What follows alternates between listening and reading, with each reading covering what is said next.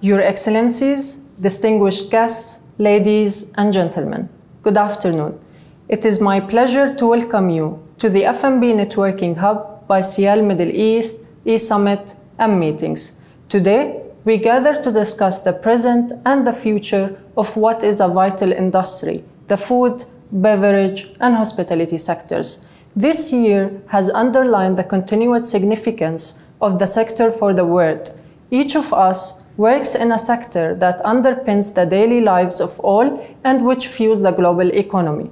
By coming together today, we forge new relationships with one another, we build fresh opportunities for our whole sector, and we discover novel innovations that can propel our industry forward. That is why, on behalf of Abu Dhabi National Exhibitions Company and Comexposium, organizers of Sial Middle East, it is my pleasure to welcome each of you to this virtual event. Today, we are going to hear from industry leaders from across the region and the agri-food world, who will discuss how they are helping enable the future of the food, beverage, and hospitality sectors. Your Excellencies, distinguished guests, ladies and gentlemen, without further ado, please join me in welcoming Her Excellency Mariam bint Mohammed Saeed Hareb Almheiri, Minister of State for Food and Water Security, to deliver the welcome speech for this event.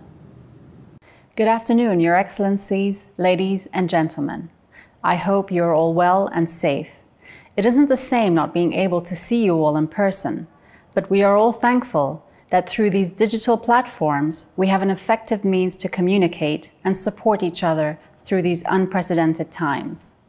And so it is a pleasure to have the opportunity to speak to you today and to open the Sial E-Summit program, perhaps the most important edition held in view of the ongoing coronavirus outbreak that has had such important implications for the agriculture, food, and beverage industry. There is no doubt that this pandemic has had a profound impact on the global food supply and distribution landscape, with the necessary lockdown measures affecting the just-in-time supply chains that we have come to take for granted over the years. This is something the UAE has felt keenly, importing as it does over 90% of its food. Fortunately, as a country, we have been able to weather the worst of the pandemic and ensure our shelves have remained stocked during this critical time. We have kept our heads above water thanks to the resilience that we have built into the UAE's food security system and the launch of the UAE's National Food Security Strategy. The strategy has set a strong foundation to enable us to deal with food crises and emergencies just like the one we are currently experiencing. It does this by establishing specific targets for food safety drills and the reserve supply of staple food commodities, as well as for widening our international sources of food. This latter aspect, helped by the UAE government's policy of forging firm and friendly relations with other countries around the world, has been key for overcoming the obstacles that we came across over the last few months. But despite ensuring continued supplies, the food and beverage companies are nevertheless facing significant reduced consumptions. At-home eating has increased, but out-of-home consumption, which historically generated the highest margins, has experienced a huge downturn. It is possible that this might be a long-term trend in customer behavior. This is especially significant for the UAE, with the F&B industry a vital driver of the country's economy. The sector's incredible rate of expansion in recent years is proof of this. F&B's direct contribution to the UAE's GDP increased by 138% in the 10 years to 2017, with employment in the sector growing by 119% over the same period. Unsurprisingly, COVID-19 has had a massive impact on this sector this year. The necessary lockdown measures to contain the spread of the virus meant that restaurants were required to temporarily shut their doors to customers, and then once allowed to reopen again, they were faced with strict restrictions imposed on the numbers of customers they were allowed to admit, something that has clearly affected demand. However, the pandemic has also created a number of opportunities for those operating in the F&B space. Online retailers and e-commerce platforms are enjoying increasing growth, with one leading hypermarket chain in the UAE seeing a 300% increase in online orders and a 59% increase in new customers on its e-commerce site just between the months of February and April of this year. General e-commerce platforms have also now ventured into grocery supply along with their traditional retail trading. Healthy food options are also becoming increasingly important to customers at this time, perhaps unsurprisingly in view of heightened awareness about well-being in the age of the coronavirus. Sales of clean, natural, and organic foods are increasing too, with supermarkets launching their own bio ranges that are proving very popular. Sustainability is also factoring more prominently, with consumers increasingly educated about the importance of eating food from more sustainable sources. With that comes a new trendsetter, and that is sourcing foods locally. This represents a chance for the F&B stakeholders to earn revenue by catering to a better informed public that is demanding food that is not produced in ways that harm the environment and that reflects transparency when it comes to nutritional information and sourcing of food. Ladies and gentlemen, it is clear that we are undergoing changes that are having a far-reaching impact on the food and beverage sector. Changes that may ultimately be permanent as opposed to transient. This compels us to take stock of not only how we produce and distribute our food, but our fundamental relationship with it. We should take note of the shift in demand trends and adapt to it. These shifts are all towards more sustainable food systems. I'm sure today will generate some very interesting conversations about a new paradigm shift towards more sustainable food systems, and I look forward to the discussions ahead.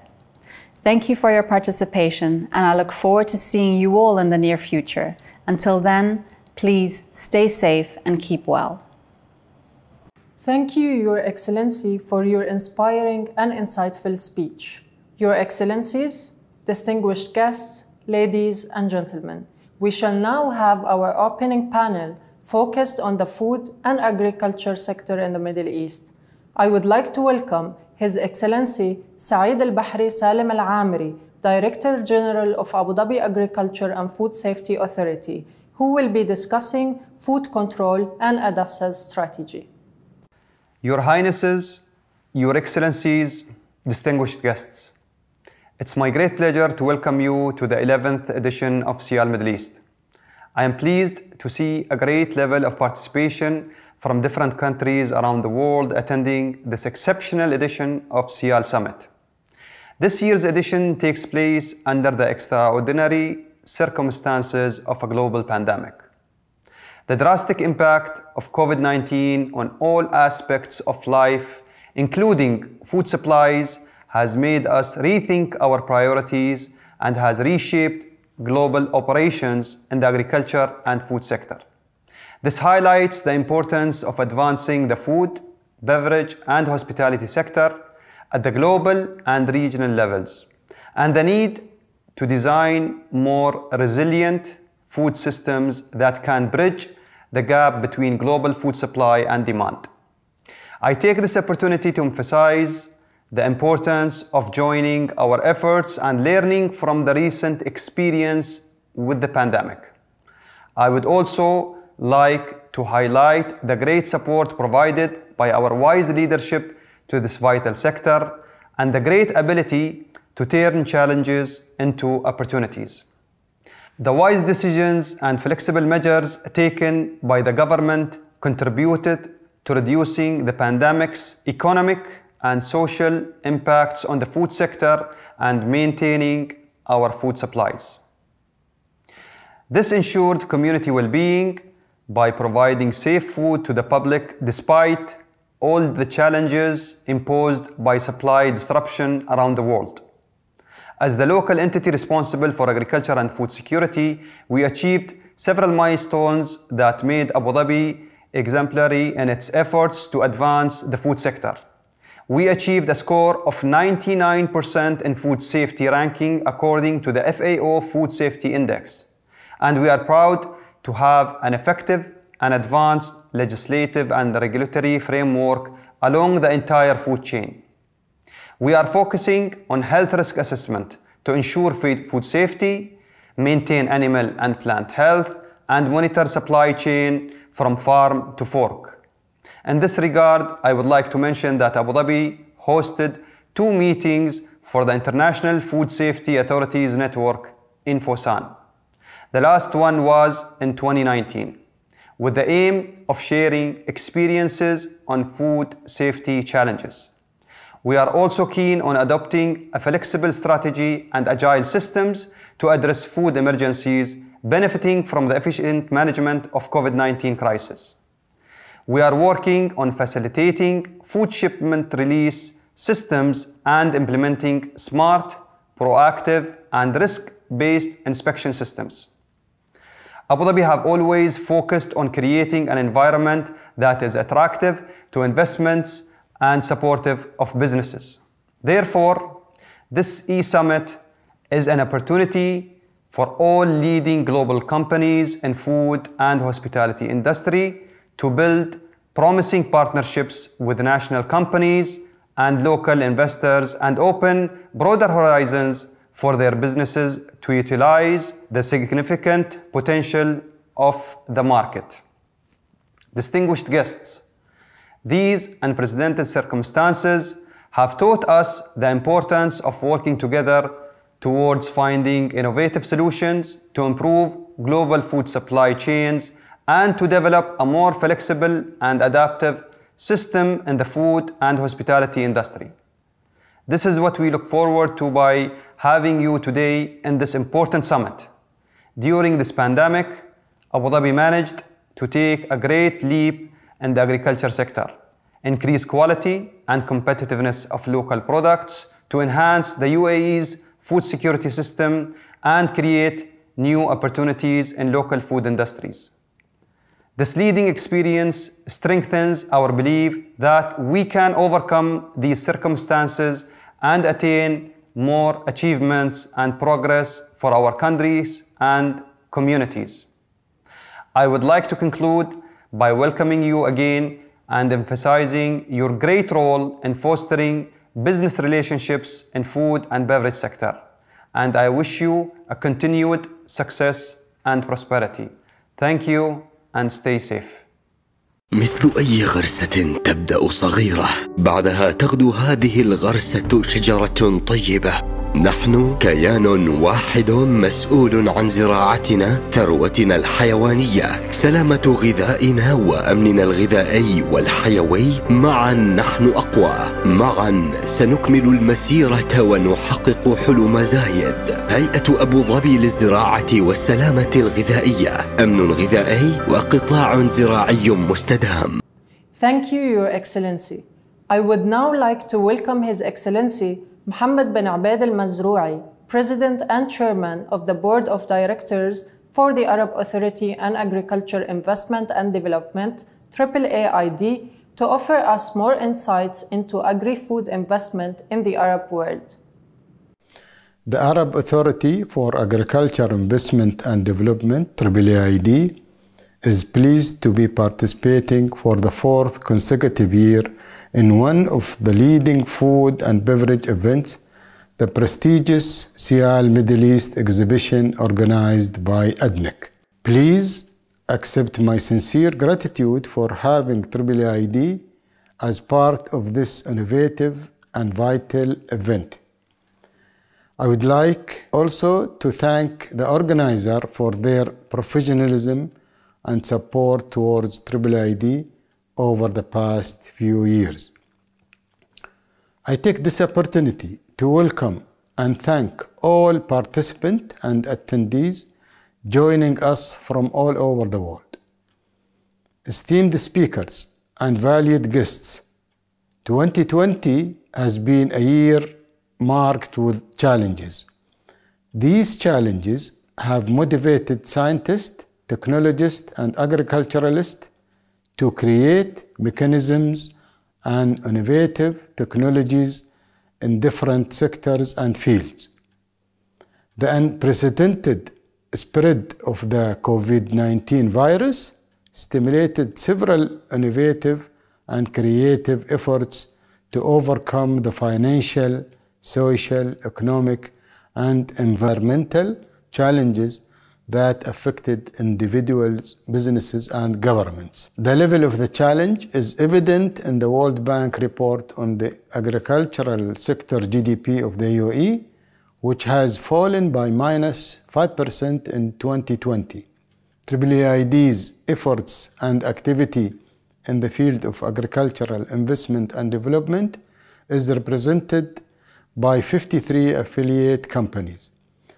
Projects and companies are actively monitored and continuously enhanced to align their strategies with current global standards. We at AAAID have adopted a new and enhanced strategic plan for agricultural investment, where the criteria for all investment opportunities and the new projects are set based on benchmarking with best global practices. The flexibility of the new strategic plan enables AAAID to respond to unforeseen changes in a timely and appropriate manner.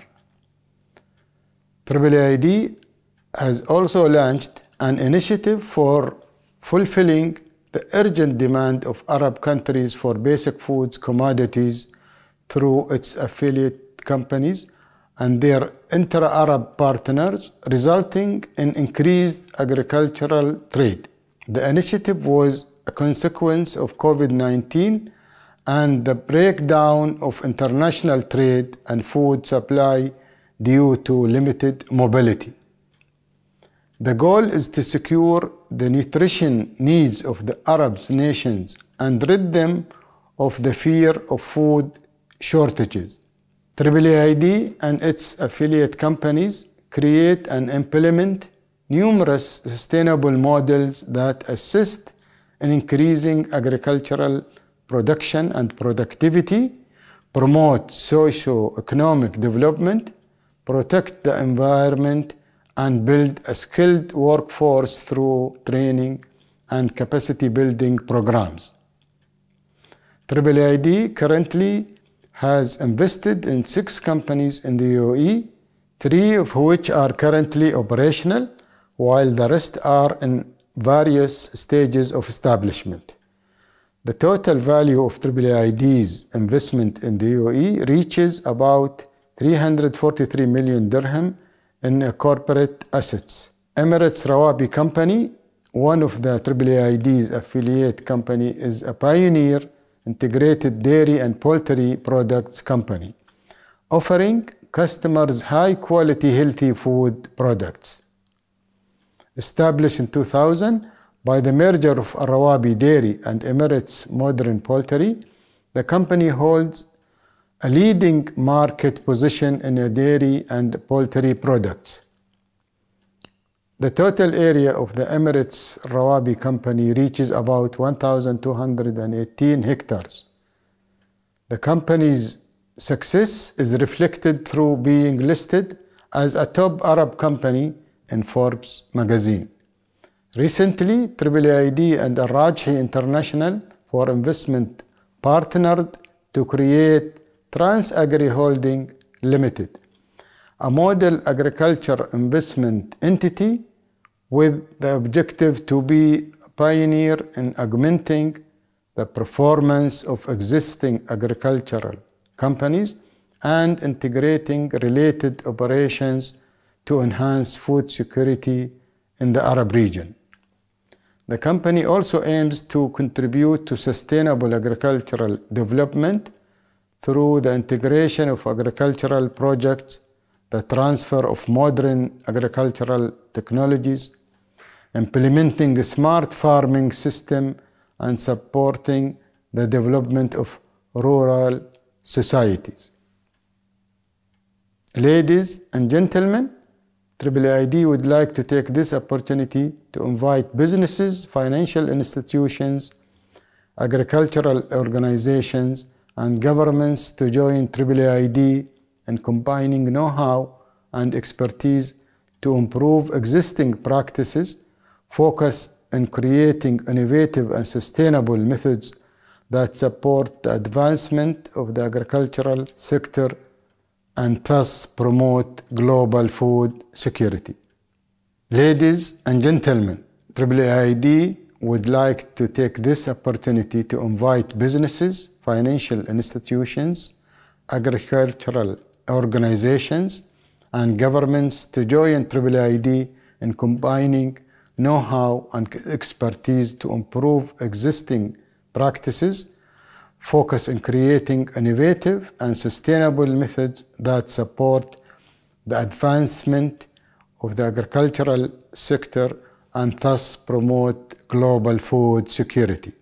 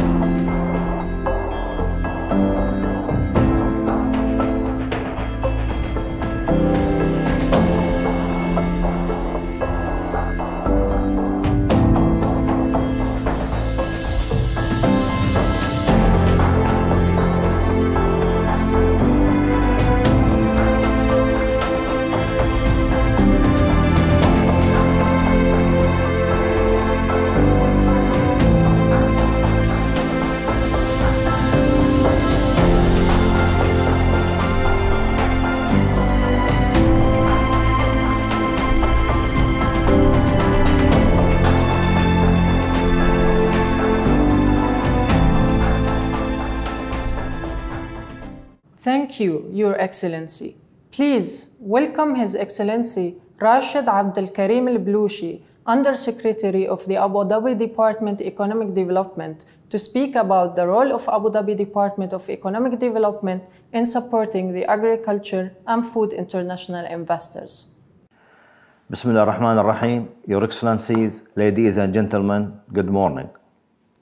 Abu Dhabi Department of Economic Development, through its Industrial Development Bureau, IDB, takes a great interest to participate in this global virtual platform and network with leading international companies specialized in the food and beverage sectors. These events fall in the line with the department's role in supporting the UAE national agenda on food and security and help achieve the objective of the National Food Security Strategy 2051.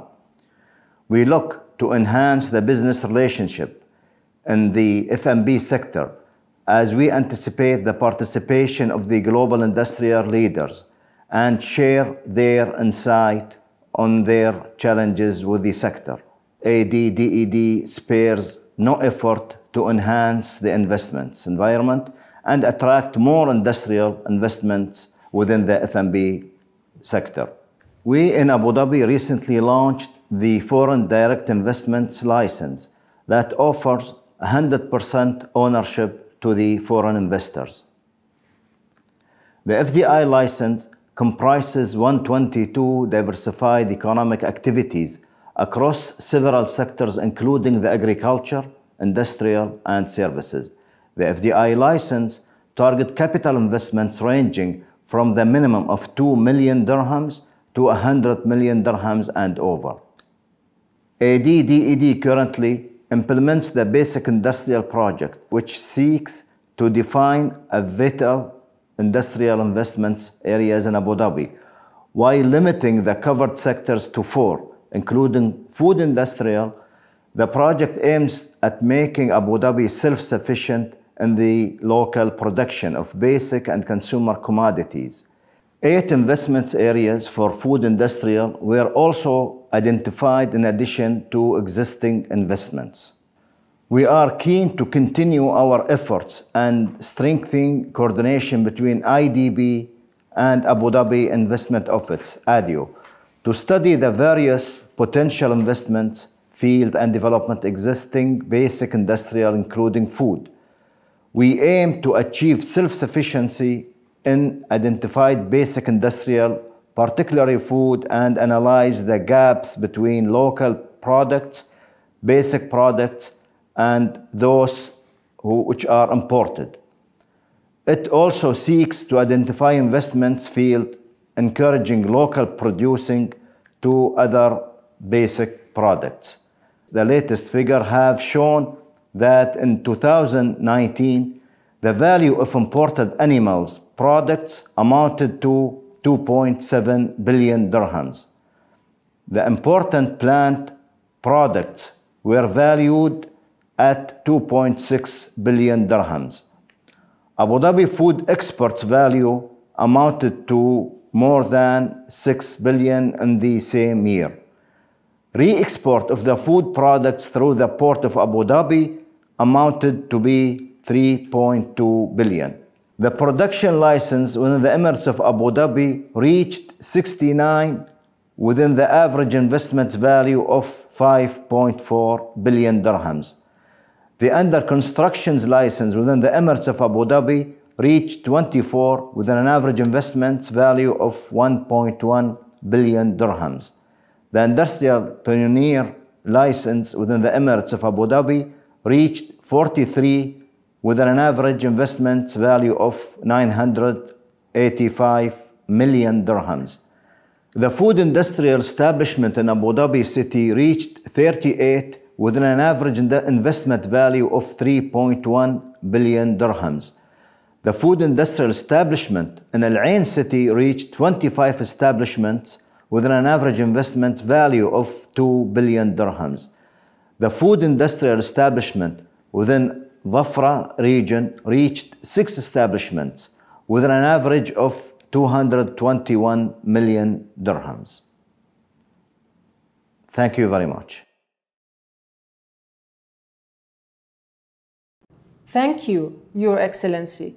We will now begin with our first session titled Agri-Food Growth and Entrepreneurship in the UAE, delivered by His Excellency Salmeen Al-Ameri, CEO of Al-Dhaheri Agriculture Company, and Mr. Mansoor Al-Marar, Acting Director Commercial Zone Development of Khalifa Industrial Zone, Abu Dhabi KIZAD.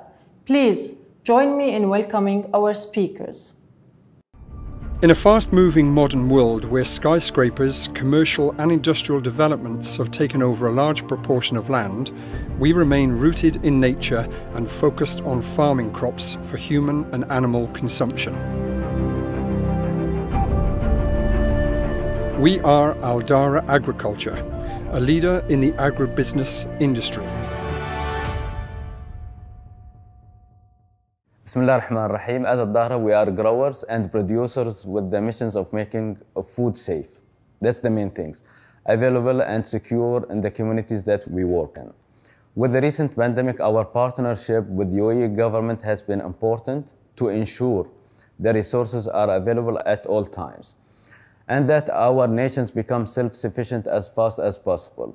The key commodities we have worked in these years, besides the animal feed where we grow it globally in many countries around the world, rice, flours, grains, fresh produce, both fruits and vegetables, which now allow us to serve a large customer base nationally and internationally. In UAE, we have different facilities. We have silos where we can store up to 300,000 tons of grains. And we are using latest technology in greenhouse. And we are talking about 100,000 square meters where we grow vegetables 365 days. And we operate state-of-the-art rice mill, which is the first one in the region. Over time, we have developed a vast product portfolio. And there was one missing piece to our supply chain, which was to reach to the end customers directly. We had always dealt with the big retailers, chains, but we decided this year to launch our own B2C platform to enable us to close the cycle. We are now doing a home delivery in UAE through our new platform, FoodCrowd. FoodCrowd has been created with the aim of connecting with the local community through food.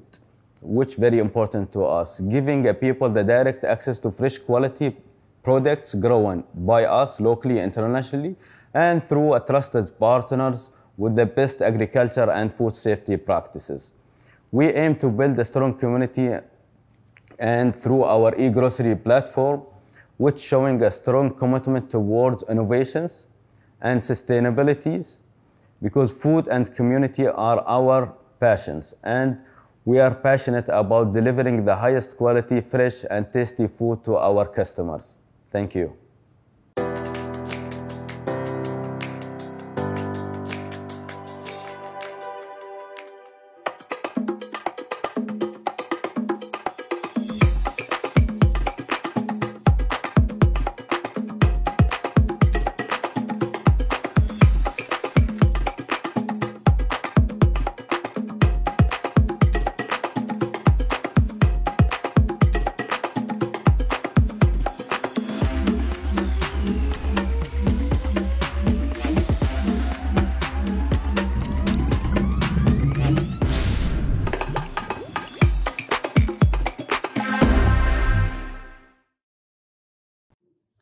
Your Excellencies, distinguished viewers, it gives me great pleasure to be with you here today virtually and talk to you about what KIZAD and Abu Dhabi Ports Industrial Zone Cluster is all about. My name is Mansoor Al-Marar and I'm the Acting Director of Commercial Zone Development in KIZAD. Khalifa Industrial Zone Abu Dhabi, branded as KIZAD, offers unique value proposition for companies looking to cater for the rapidly growing food market in the region and beyond. The food market in the Middle East is estimated to see a combined annual growth of around 7.9% over the next 5 years. This is more than double the pace of the industry global growth. The UAE has the necessary infrastructure needed to support the food industry growth and is proactively developing its policies and strategies to enable this growth. The UAE and Abu Dhabi specifically has developed key enablers for food-related industries to expand and flourish as part of a broader national food security strategy. For food investors specifically, the Emirate offers the ability to plug into a progressive, well-planned and low-cost industrial ecosystem that offers up to 100% foreign ownership together with substantial tax and duty benefits. The industrial cities and free zone clusters at Abu Dhabi Ports covers a combined land area of around 5.8 billion square feet and currently host more than 1,400 global, regional and local companies in Abu Dhabi. It includes two major hubs, Khalifa Industrial Zone Abu Dhabi, the integrated trade logistics and industrial hub in the region, and Zones Corp, the largest operator of purpose-built economic zone and workers' residential cities in the UAE. KIZAD also provides products and solutions for different segments, ranging from SMEs all the way up to large companies. Pre-built facilities with multi-purpose usage are available for companies that want to quickly establish storage or processing facilities. Also, service plots are available for entities that are interested in longer-term customized solution to complement their current and future business requirement. All these options are available in both mainland and free zone jurisdictions, allowing for optimum flexibility to meet the specific business needs. KIZAD's strategic location in proximity to major markets within the UAE, such as Dubai and Abu Dhabi, offers outstanding access opportunities to target largest number of consumers. KIZAD is located within 90-minute drive to 70% of UAE population, and KIZAD's seamless integration with Abu Dhabi ultra-modern deep-water Khalifa port provides high-quality, optimized and low-cost experience for investors to easily import and export cargoes with fully integrated world-class supply chain and logistics support. Customers in KIZAD also enjoy swift entry to target markets with the added benefits of low setup and operation cost, efficient supply of utilities, a world-class infrastructure, multimodal connectivity and proximity to raw materials. Because of this, the award-winning industrial zone can offer endless opportunities to engage with a community of suppliers and service providers. Thanks to our cluster-based approach, KIZAD has managed to create an integrated ecosystem for food industries. Among the main clusters at KIZAD is the food cluster, which is home to over 30 companies serving major local, regional, and global markets in the food processing, storage, distribution, packaging, and also ag-tech industries. This prime sector is strongly supported by specialized logistics service providers across KIZAD that offers optimized cargo movement services and an array of warehousing solutions, including both cold and chilled storage. And in a further boost to food sector investor, the zone hosts a growing number of advanced laboratories that offer testing and certification services that enables industries to come and establish and get their goods cleared and certified as efficient as possible. KIZAD is committed to enabling manufacturing and trade within the UAE and across the region, and is increasingly recognized as the premier industrial and economic zone provider for companies that wish to set up a base of operation in Abu Dhabi and expand to the world. Thank you very much. Thank you, Your Excellency and Mr. Mansoor, for your insights.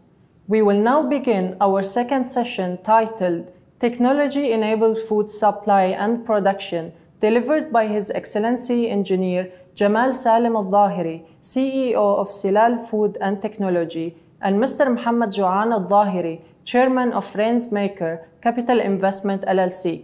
Please join me in welcoming them. Bismillah ar-Rahman ar-Rahim. Assalamu alaikum wa rahmatullahi wa barakatuh. Your Excellencies, ladies and gentlemen, good afternoon. It is a great pleasure to be part in Sial 2020 E-Summit.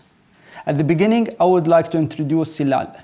Silal was recently established by ADQ, one of the region's largest holding companies with a broad portfolio of major enterprises, to diversify food sources and support the Abu Dhabi government effort to source food supply chains, as well as increase the production, sustainable sourcing and distribution of essential food for the benefit of the local community. After the recently COVID-19 pandemic sweeping across the world and disrupting supply chain, there has been a renewed interest in exploring opportunities to increase self-sufficiency. Therefore, taking this objective into consideration, along with other strategic objectives, we have identified our mission at Silal to increase volumes and variety of locally grown food, secure food supply chain, ensure that the UAE population has access to safe, sufficient, and nutritious food at affordable prices. For us to achieve our mission, we need to think of farming in a different way, a way that would secure food for the current and the future generation.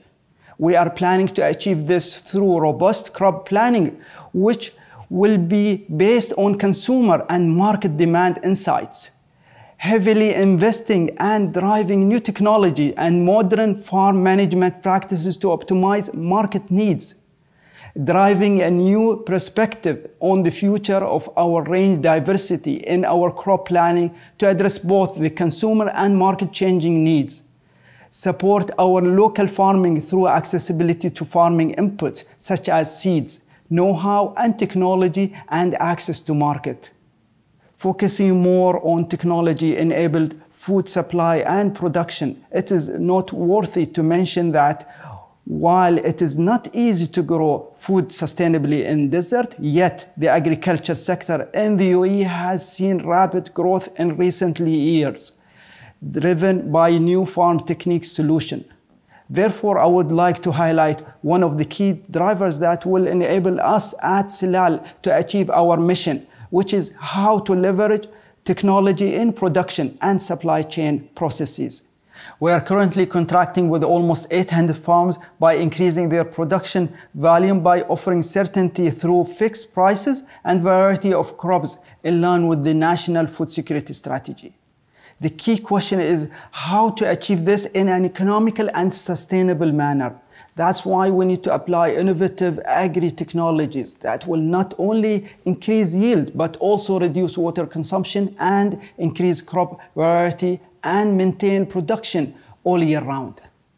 The first step is to understand and eliminate the challenges in growing some of the usually imported produce.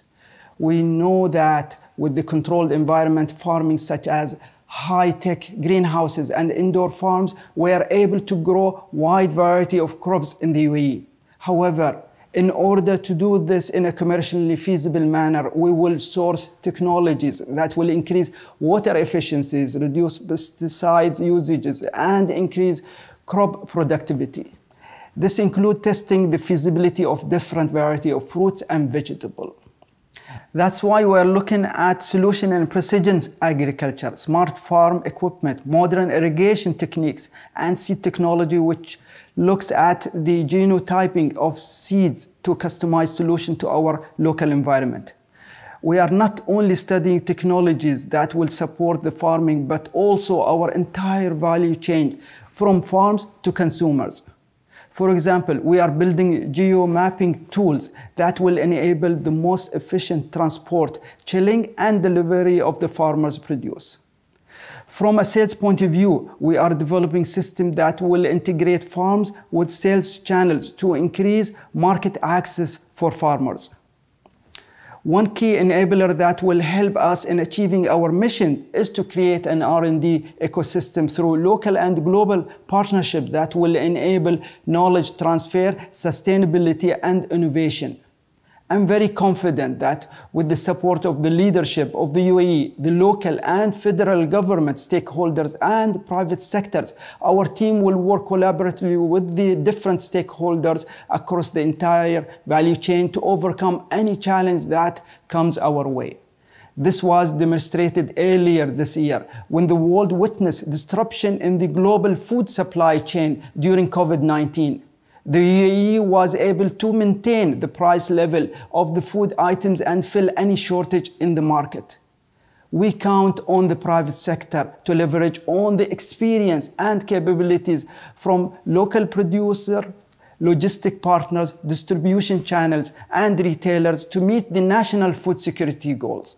We are also forging international partnership with global institutions that have built proven food technologies which can be deployed locally. This will allow us to increase the availability of a wide variety of local fresh produce for the people of the UAE. At the end, I would like to thank you all for taking the time to be here with us today. We look forward to working hand in hand with you all to achieve the national food security goals. Together, we can secure food for all.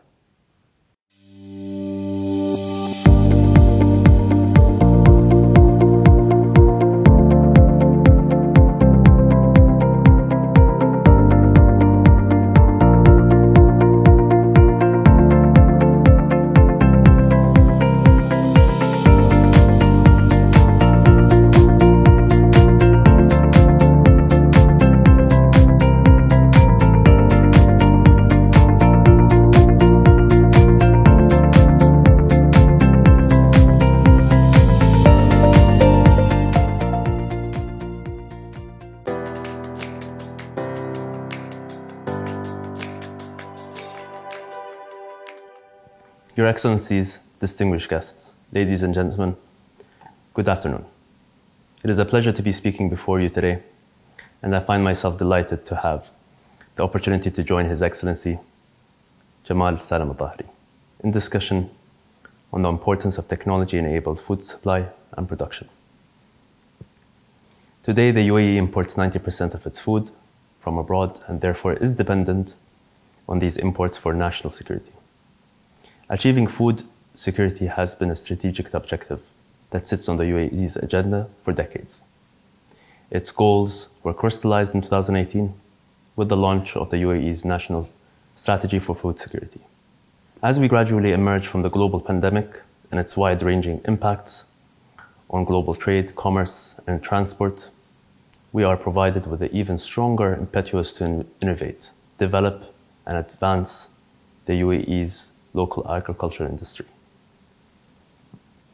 What I and my partners at Rainmakers have invested in is the next generation of agriculture technology that will add macroeconomical value to the UAE and transform our nation from one that imports the majority of its food to one that efficiently, sustainably, and reliably produces the bulk of what its citizens and residents need.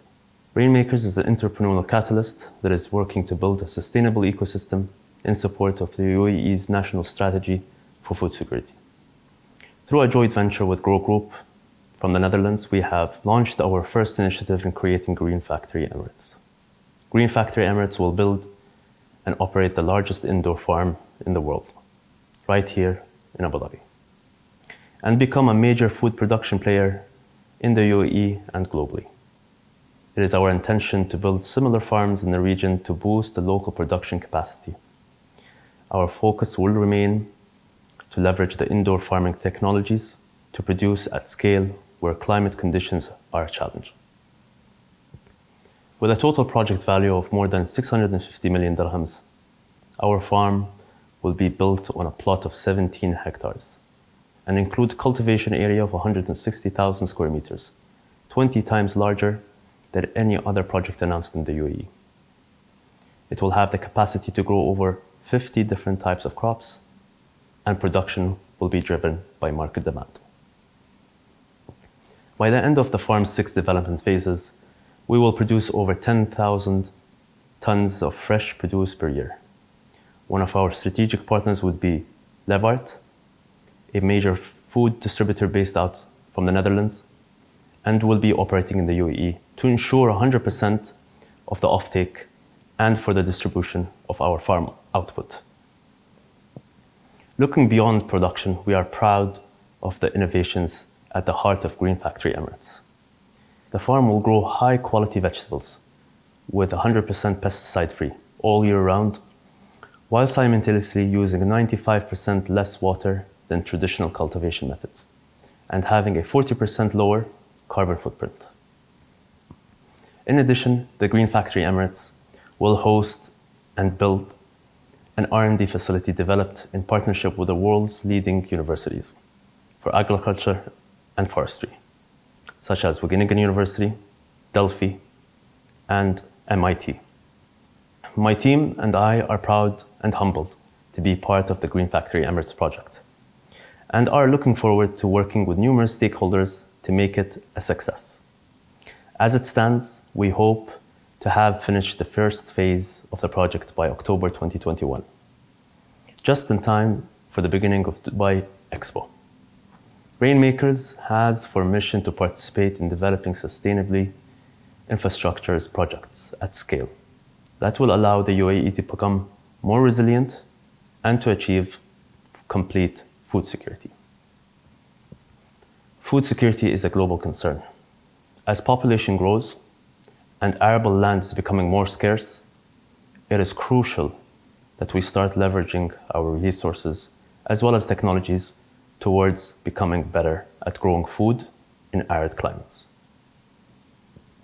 We believe that by starting the process with existing and proven methods and technologies deployed on a large-scale production facilities, we will not only contribute to growing more crops locally, but also in creating more opportunities to innovate, as we will be using our farms for production as well as R&D sandboxes. This approach follows and supports the UAE government strategy to lead the next generations of agriculture technicians and to export both successes and talents globally in order to ensure food abundance for generations to come.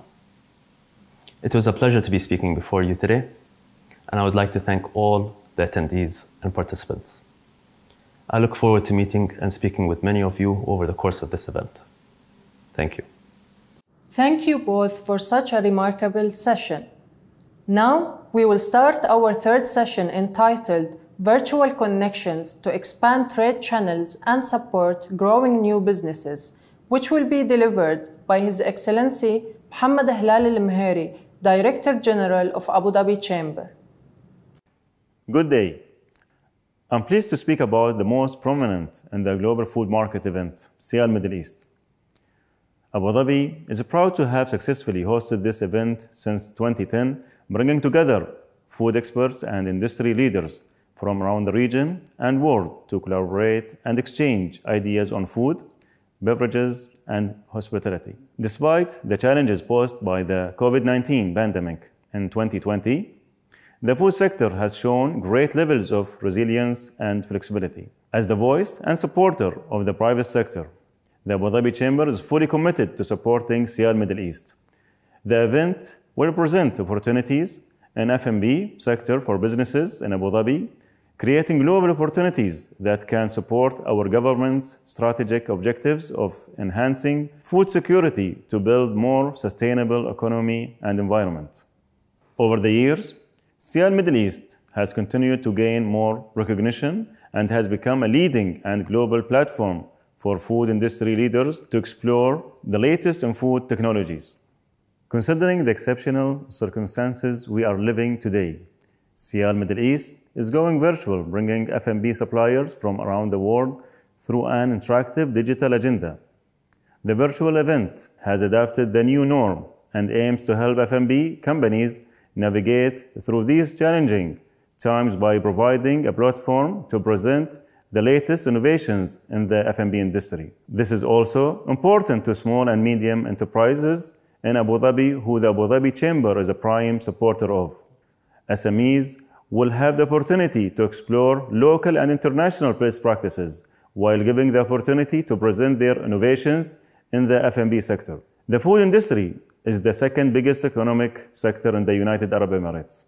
It is expected that food consumptions in the country will increase to 59.2 million tons by 2025. This solidifies Abu Dhabi's strong economic position in the region thanks to the advanced legislative structure which revolves around growing and expanding businesses, especially in food and beverages. We wish Sial Middle East all the success in helping businesses create new partnerships and uncover investment opportunities in this key sector, and wish you all good health and prosperity. Thank you.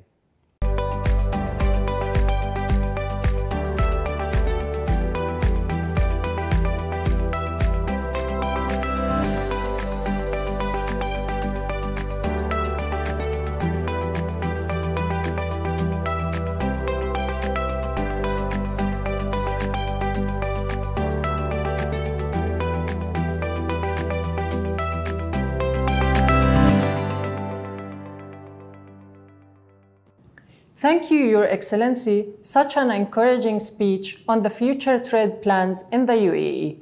Now, we will hear on date production and export from local traditions to worldwide expertise, delivered by His Excellency Dr. Abdul Saeed, Secretary General, Khalifa International Award for Date Palm and Agriculture Innovation.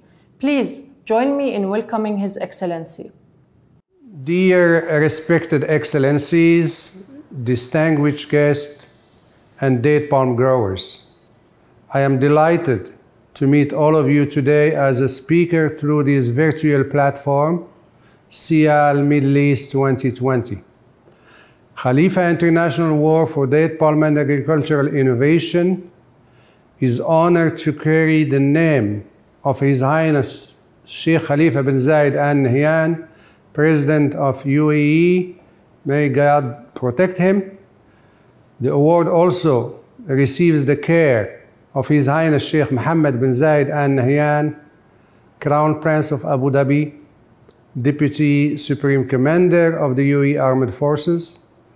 The award also received the continuous support of His Highness Sheikh Mansoor bin Zayed Al Nahyan, UAE Deputy Prime Minister and Minister of Presidential Affairs, and also there is a close follow-up of His Highness Sheikh Nahyan Mbarak Al Nahyan, Minister of Tolerance and Coexistence, President of the Award Board of Trustees. We are proud of all the award's achievement in developing the infrastructure of the date palm cultivation and production sector, locally, regionally, and internationally through a series of date palm festivals. The award organized so far 10 international festivals in several Arab countries, such as the Arab Republic of Egypt, the Republic of Sudan, the Hashemite Kingdom of Jordan, and several other countries. Dear distinguished guests, it is a pleasure for us in the General Secretariat of the Khalifa Award to have a strategic partnership with the Abu Dhabi National Exhibition Company, ADNEC. Together, we will organize the Abu Dhabi International Date Palm Exhibition. The UAE was able to achieve self-sufficiency in the availability of dates decades ago.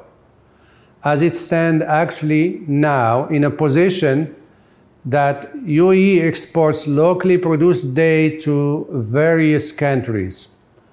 The UAE now is ranked among the top countries in terms of exporting rates, which reached 58% of the amount of produced dates in the UAE.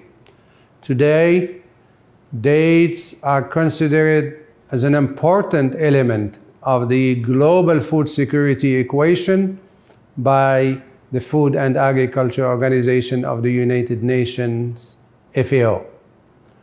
Dear distinguished guests, today the date palm sector is receiving a well-deserved strategic position worth almost $2 billion, of which Tunisia is getting about 16%, while Saudi Arabia and the UAE are getting 10% each of this amount.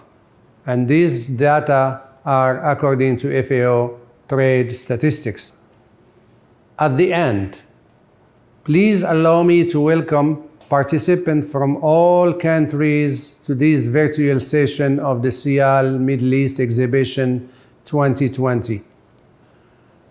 We would like to welcome exhibitors, date palm growers, producers, manufacturers, and buyers who are participating in the Abu Dhabi International Virtual Date Palm Exhibition from the Kingdom of Saudi Arabia, the Arab Republic of Egypt, the Republic of Sudan, the Kingdom of Morocco, the Hashemite Kingdom of Jordan, Mauritania, and the host country, United Arab Emirates. Wishing you all the best. Thank you. Thank you, Your Excellency, for sharing your knowledge. Our fifth session is titled Entrepreneurship and Develop Thriving and Competitive SMEs in the UAE, which will be delivered by the Executive Director of Outreach Sector at the Khalifa Fund for Enterprise Development, Mr. Mubarak Al-Amri. Please join me in welcoming him. Good afternoon, distinguished guests. My name is Mubarak Al-Amri and I'm the Executive Director of the Outreach Management Division of Khalifa Fund for Enterprise Development, the leading SME economic development entity in the region that is dedicated to supporting the growth, guidance, and developing of SMEs in the UAE. It is my pleasure to be speaking with you today on the topic of entrepreneurship and developing thriving and competitive SMEs in the UAE. At its very essence, Khalifa Fund is an organization that constantly works towards developing and implementing innovative solutions that will enhance the UAE's SME sector and make it a thriving and competitive ecosystem.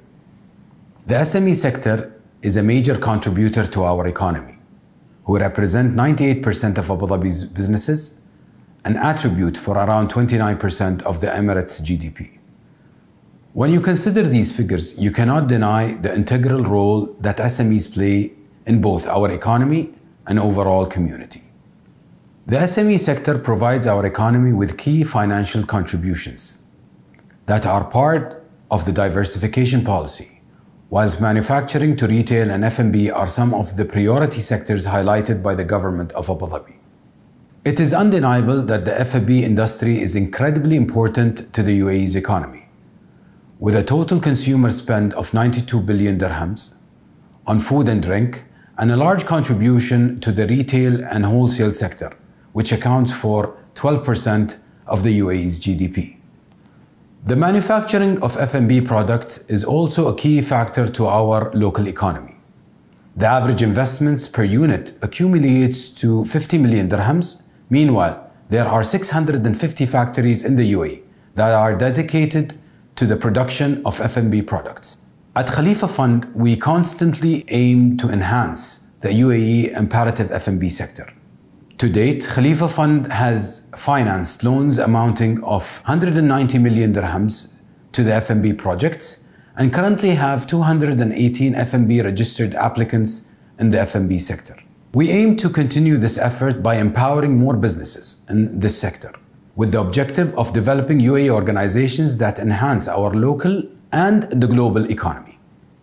A prime example is Danat, a UAE-owned and operated enterprise that exports their traditional UAE foods, spices, and herbal medicines to countries around the world, including Bahrain, Italy, Kuwait, Oman, Saudi Arabia, and Seychelles.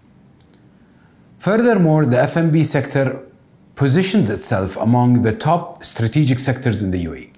Currently, the UAE is putting additional emphasis on the F&B sector and local food production to enhance the country's food security levels and maintain its position as one of the world's leading agri-tech and food security regions. The UAE, led by the Emirate Food Security Council, is making efforts to create a sustainable food security structure by reducing the country's environmental footprint across the entire value chain.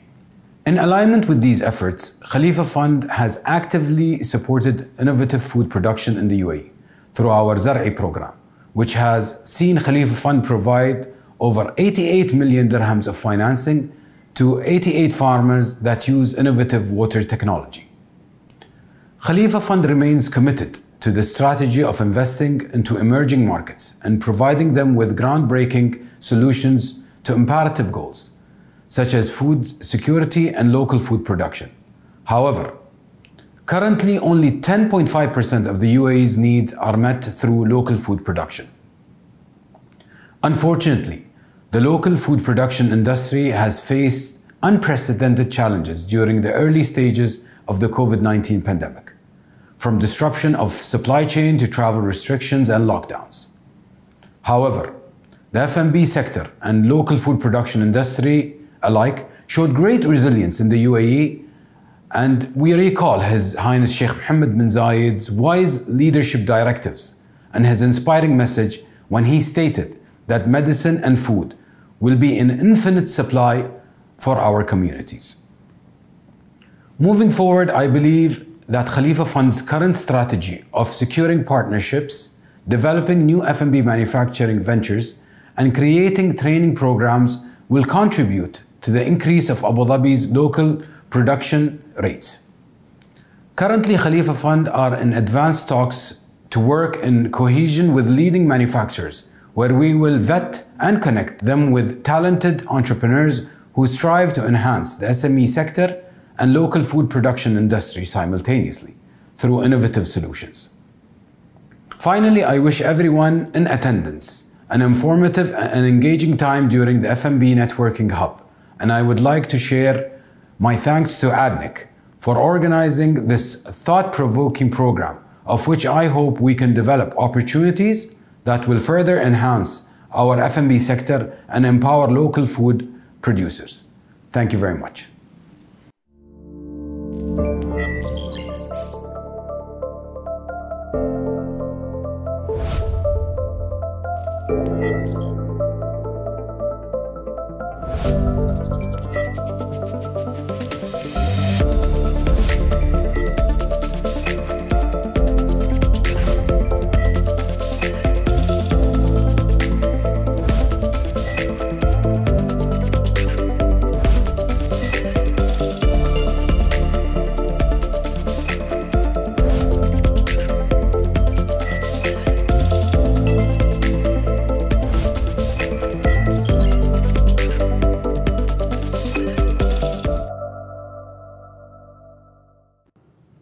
Thank you, Mr. Al-Amri. We will now begin with our sixth session titled Food Security and Geo-Economic Assertiveness, which will be delivered by Hayeko Porchert, Managing Director of Porchert Consulting and Research AG. Please join me in welcoming Dr. Hayeko. Excellencies, ladies and gentlemen, good afternoon. Thank you very much for the opportunity to address your conference. This conference comes at an important point in time as we are witnessing the dawn of a new period in economic globalization. As we're still living through the consequences of the COVID-19 pandemic, but also given the long-term consequences of the spring 2020 oil price shock, it is becoming increasingly obvious that globalization is vulnerable. The vulnerability of globalization is an important issue to deal with from the perspective of a country like the United Arab Emirates. Unlike many other countries, the UAE has mastered the art of tapping into strategic flows such as the unrestricted exchange of capital, goods, services, data, and also the free movement of people. Surfing on these strategic flows has enabled the UAE to become a hub of globalization. But these strategic flows and the connectivity that comes with it are getting increasingly toxic. They're turning toxic because more and more governments understand that if you control strategic flows, you exert political and economic power. So flow control becomes the kind of a new strategic currency. But flow control can endanger food security. Flow control will affect access to countries of origin, transit, and destination. Flow control can influence the availability of technology. And flow control will increasingly shape political preferences to fund food-related infrastructure development projects. So if flow control is threatening food security, a country like the UAE needs to respond. Part of the response comes with the National Food Security Strategy 2051. That strategy underlines the need for global cooperation in food trade, and it also looks into specific issues such as the need for proper food security governance models. I would, however, suggest that in order to deal with the challenges of flow control in the food sector, the UAE should implement its strategy on food security with a proper food diplomacy agenda. The food diplomacy agenda I'm suggesting would consist of 6 different elements. First, food security should become a standing topic in bilateral and multilateral discussions. Putting food security at the top of your diplomatic agenda will enhance discussions on improving a mutual understanding of the challenges that might affect food security, and also discussions about possible mitigation options. Building on this strategic dialogue, the second element I'm proposing are joint risk assessments that look into all political, economic, technical, environmental, and societal risks along food supply chains, downstream and upstream, including all public and private partners. This is something that we're lacking these days, and pushing joint risk assessments towards this goal would be extremely beneficial for regional and pan-regional food security. Based on joint risk assessments, the third element then consists of the idea of establishing so-called early warning mechanisms. These early warning mechanisms will enable all stakeholders to understand when food security is at risks. Early warning mechanisms are already under discussion among the 6 Gulf Cooperation Council members, but I think there are many reasons why such an initiative should be extended beyond the Arab Gulf region to include critical food partners such as Northern African countries, countries at the Horn of Africa, countries in Central Asia, or in the Greater Asia-Pacific region. The fourth element that should be included in a food diplomacy agenda is science and technology cooperation. Science and technology cooperation, on the one hand, is important to attract talent to the UAE, and the UAE has already launched different initiatives to achieve this goal, among others a technology challenge that tries to also attract inventions and startups to the UAE. But there's more than only attracting talent. I think the Emirates will also need to double up their efforts into establishing a national science and technology base that will enable you also to share your expertise with other partners along the food supply chain. So if you look, for example, into areas like unmanned aerial systems, cybersecurity, or even space-based reconnaissance, these are three technology examples where the UAE has, for national security purposes, already built up indigenous science and technology capabilities that could be pulled through from national security to food security, thus also opening up new avenues for cooperation with partners. Once we talk about science and technology cooperation, we should also talk about the fifth element, and that's standardization. Again, two groups of standards need to be taken into account. Technology-oriented standards are needed to shape markets.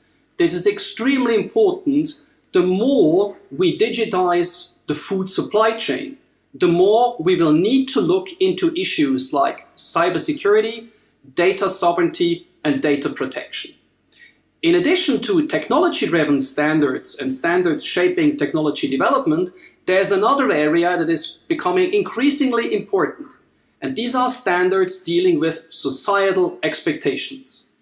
More and more governments want food production to take into account environmental aspects. We want to respect labor rights, and countries also want to get to know to what extent, for example, food production is enlarging their CO2 footprint. So the investment community is increasingly looking into so-called ESG criteria, environmental, societal, and governance criteria to shape their investment priorities. By combining standards for food-related ESG investments with the Emirati food diplomacy agenda, the Emirates could become a major driver in readjusting future investment priorities. However, all of these elements, in the end, and that's the sixth element, depend on food supply chain management. And this is where flow control comes in. Flow control, in the end, is about reshaping supply chains in the food sector, but also in other industry sectors. So proper food security in the future will require proper food supply chain management. But there are different challenges to achieve this goal. In particular, there's a challenge because supply chains lack transparency. Supply chain partners might be aware of their immediate interlocutors, but beyond this immediate relationships, supply chains very quickly turn very dark.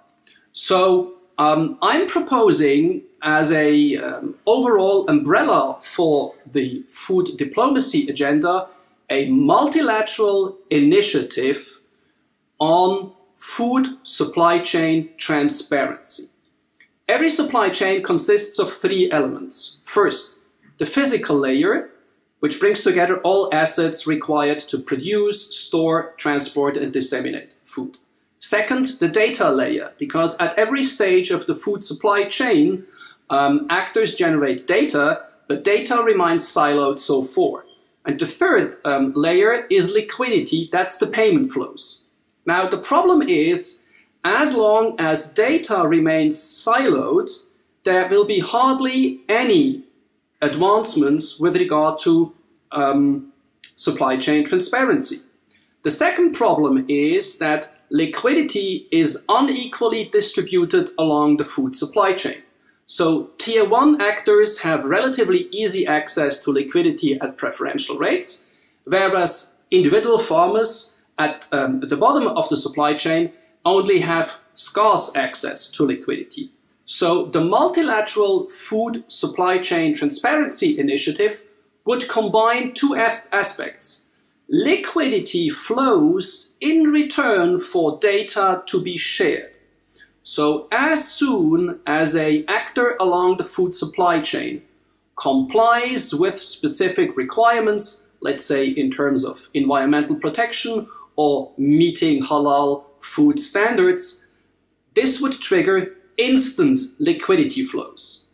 And the liquidity flow is tied to verifying compliance with requirements based on data. So all of a sudden, data is getting a price tag and data is valorized, and that's why there will be an incentive to share data. This initiative will require the UAE to reach out to different stakeholders. On the public side, the UAE might want to work with different international organizations such as FAO in Rome or the Islamic Development Bank, which itself is looking into supporting projects to advance value chains. And on the private sector side, the UAE will need to work with companies that help set up a open and federated and also technology agnostic ecosystem for every partner of the food supply chain to tap into.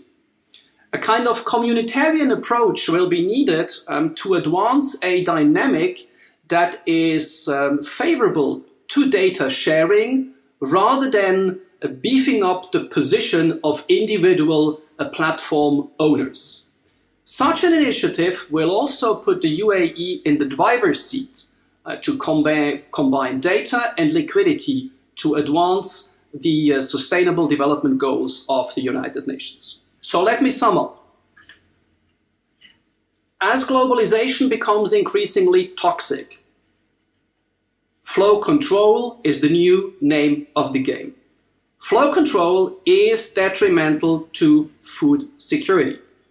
In response, the UAE should launch a food diplomacy agenda that is in particular meant to advance a multilateral regime to improve transparency along food supply chains. This initiative builds on two core strengths of the UAE: financial power on the one hand and technology savviness on the other hand. By linking liquidity with the data throughout this multilateral initiative, the UAE could become a forerunner for a new diplomatic initiative that sits at the intersection of technology development, overseas development aid, and economic prosperity. And such an initiative would perfectly match the UAE's strategic ambition. Thank you. Thank you, Dr. Porchert, for such a stimulating session. Now, we will start with our 7th session, Predicting Food and Beverage Trends, the role of food exhibitions in supporting the agri-food sector, which will be delivered by Mr. Nicolas Trantou, CEO of the Sial Global Network.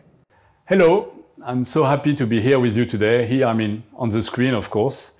It would be so much better to be in Abu Dhabi with you and share together the excitement of the Sial Middle East. But if we cannot gather together now, it does not mean that we should not prepare the future together. So it's a great honor for me to have a chance to speak with you today. Let me just remind you of who we are and how we do contribute to the worldwide development of the food industry. So I'm Nicolas Trantou, Managing Director of the Sial Network. Sial is already a well-established network of food B2B events. It's actually the #1 network with shows all over the world. The biggest event is well known as Sial Paris, was launched over 50 years ago and has become the leading event with over 300,000 actors of the food industry coming from 200 countries. So Sial is not just about one show, but it's a comprehensive network from Canada to China, from India to Indonesia, from Algeria to Middle East. So yes, we have this great Sial Middle East event. This is actually our teenage kid, which is now 10 years old. It's a great opportunity to actually greet our local teams from Capital Events and ADNEC. And we do warmly thank them for organizing this event. Sial Middle East is one of the leading events in the GCC region for the food industry. It's all about food supply, food safety, food self-sufficiency, food sustainability, and more. It's a business platform, but it's also a great source of inspiration. and sharing for the global food community from farm to fork, from restaurant to retail. Inspire Food Business is a backbone of all our events with a clear focus on innovations and trends. Our approach is simple, 3 steps more or less. 1 is about presenting an in-depth analysis of the current trends reflecting consumption today. 2 is about anticipating the future by picking up on weak signals. And 3, of course, it's about sharing and training the food community to allow them to become the enlightened actors of those changes. So it's good to speak about Sial, but you are certainly eager to hear about the market and the worldwide food challenges we are facing. So let's try to draw the global frame first, because we look deeper at trends. Global food ambition for the coming decades is very clear and needs to meet 3 key objectives. 1 is food needs to be healthy. I want to protect my health. 2, food needs to be sustainable. I want to protect my environment and I want to make sure food supply will last, of course. 3, food needs to be widely available for all, meaning meeting the needs of the coming 10 billion consumers on Earth. This means quantity, but also affordability. So you see, the challenge is pretty serious. And it's important that we all contribute and anticipate the way we can tackle those requirements. The food transition is a continuous process and has started a few years back already.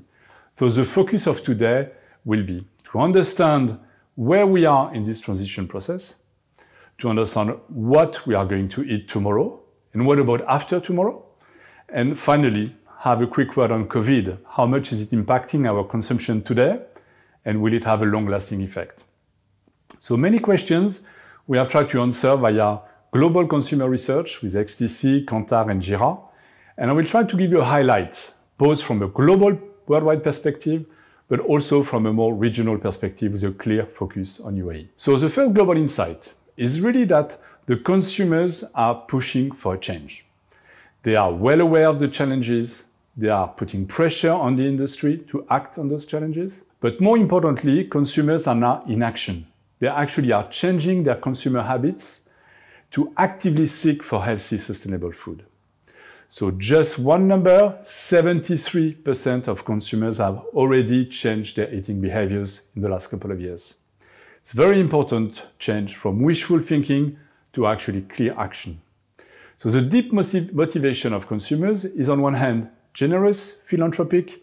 They want to save the planet and the people. But on the other hand, they are also worried for themselves. There are fears. 69% of consumers think that their current diet could actually pose a health risk. And this is a rising concern worldwide with a clear kind of acceleration due to the current pandemic. So this explains why consumers are becoming a lot more activist about food. You are what you eat. By making your own food choices, you are choosing the world you want to live in. If you have the power to take actions and actually influence the food suppliers.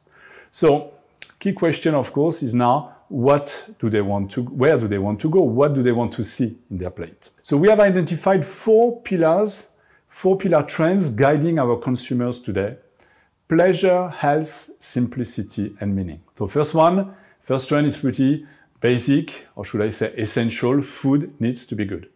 It might sound silly to say the obvious, but it's not that silly. Food is pleasure. You want to please yourself, you want to please your loved ones.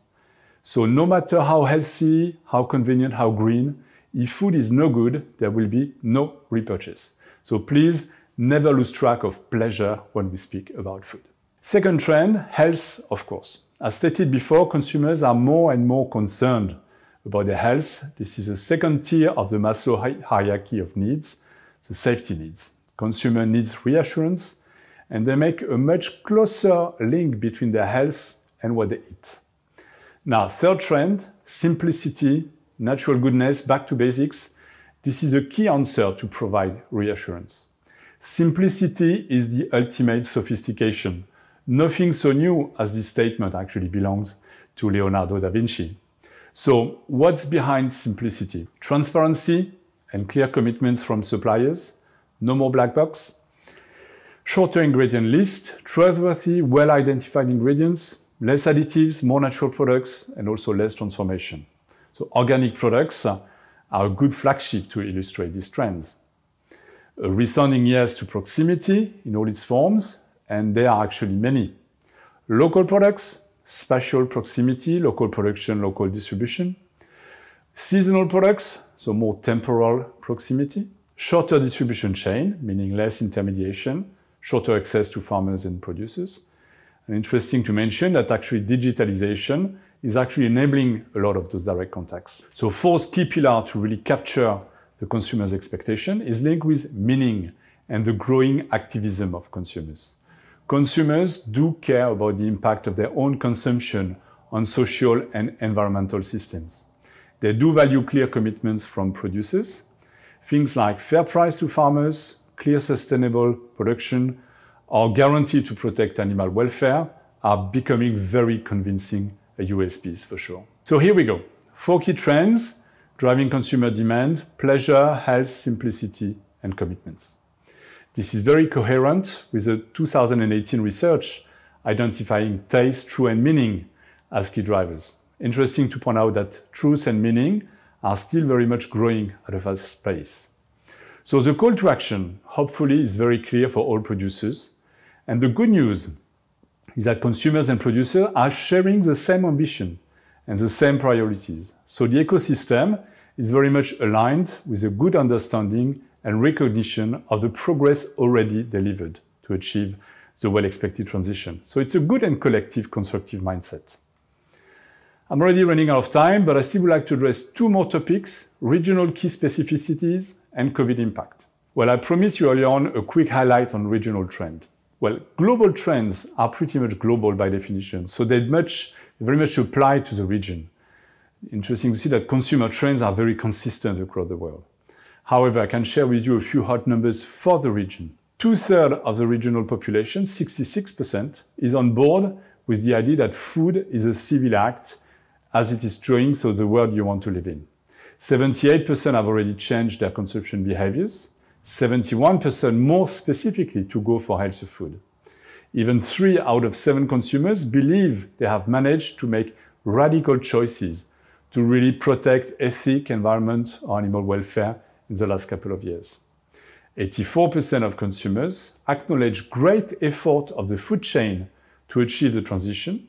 And of course, they want even more action for the future towards reduction of pesticides, reduction of controversial ingredients, growing focus on organic food and animal welfare, and something quite important for the UAE with 90% of food imported is about reducing food waste and packaging.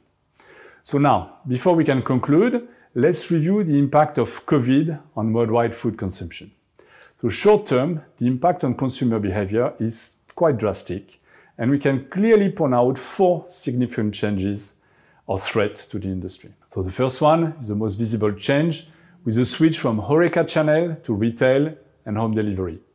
We can only feel very sorry for most hotels and restaurants.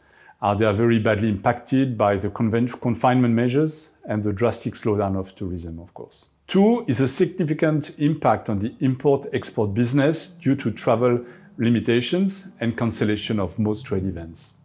3 is a drawback on packaging reduction, hygiene constraints, and home delivery is generating a lot of plastic. So we know we have to focus on alternative packaging to better protect the environment. 4 is the impact on purchasing power. The health crisis will no doubt lead to an economic crisis, so we have to expect growing demand for low price. Consumers short term will probably have to put on hold their aspiration for more qualitative healthy offerings. Sad to say that under pressure, consumers will clearly arbitrate in the following order. 1 is pleasure and fullness, 2 is health, 3 is social environment, and finally is really environment.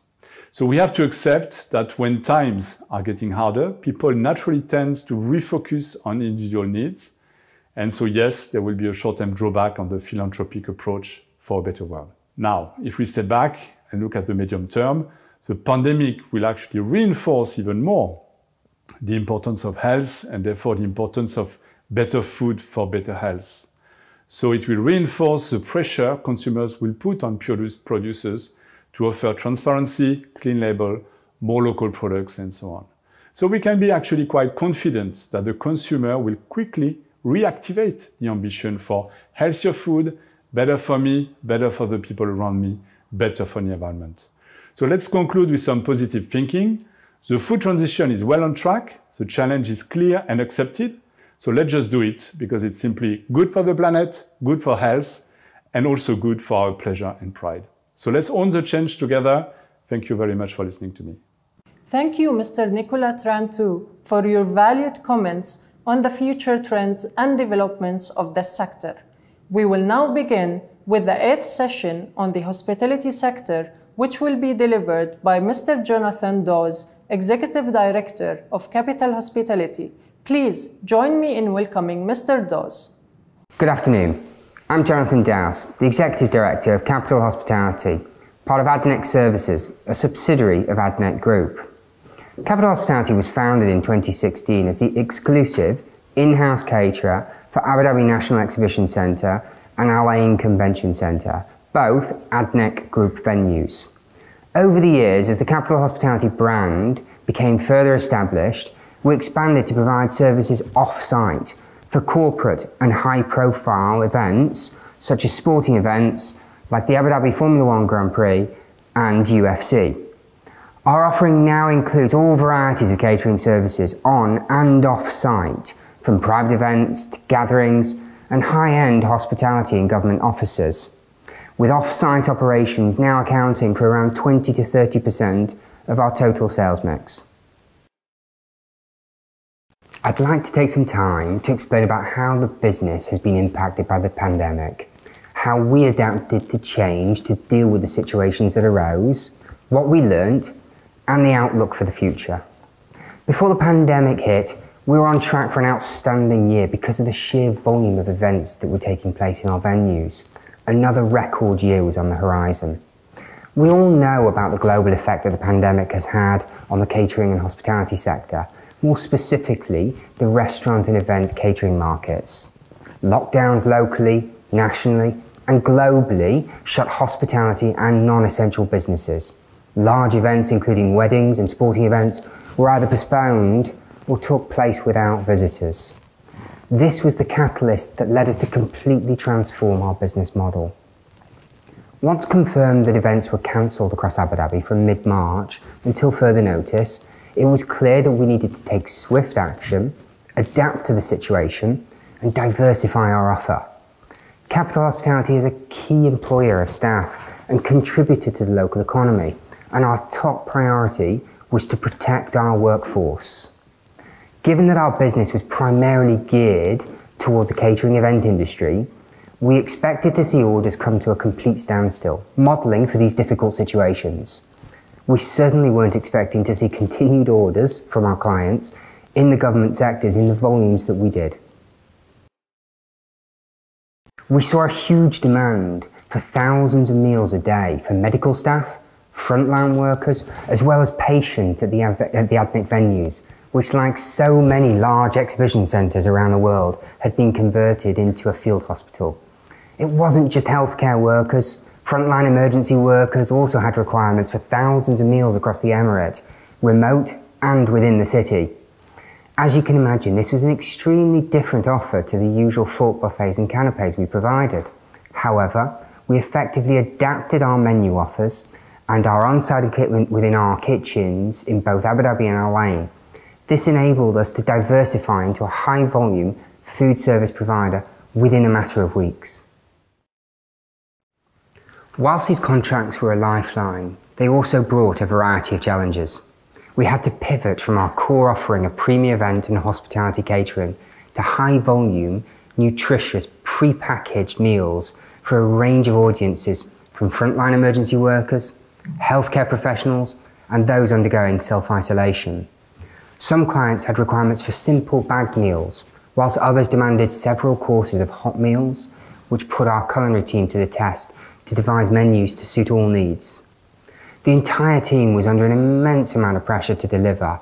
The volumes of meals per day went from 20,000 pre-pandemic to an average of 80,000 meals per day during peak weeks, testing not only the kitchen production, but also our logistics and supply chain network. As you'd expect, safety is our top priority.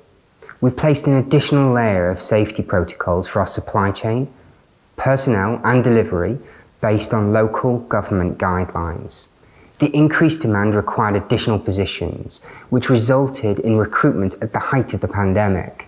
This included additional health and safety staff, ensuring all protocols were consistently being followed from supply chain to delivery. Our duty of care to staff is not only in the workplace, but also at our staff accommodation facilities.